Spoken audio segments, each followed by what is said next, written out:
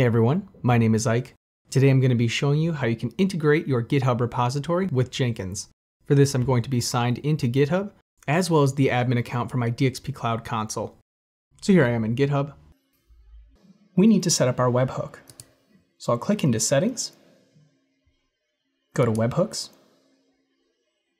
add webhook, and for the payload URL, I'm going to get that from the infra environment in my DXP Cloud console. So here I am now. We're going to find it in the CI service. Up here, we can actually just copy this link,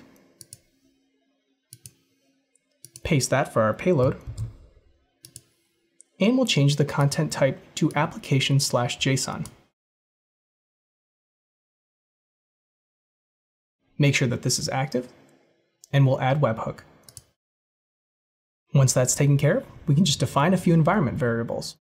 We'll go back over into infra. For the repository name, we'll want to update it to our own. In this case, it's ikesanu/LCT University. The repository owner, which is my GitHub username. The provider, we can just put GitHub.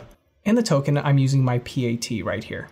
I've gone in ahead of time to set these up, but you will have to type in these too. You'll hit Save Changes, and you're all set to go. Looking for more information on this topic or others? Check out our links in the description. Don't forget to like, comment, subscribe, and hit the bell for notifications. Thanks for watching.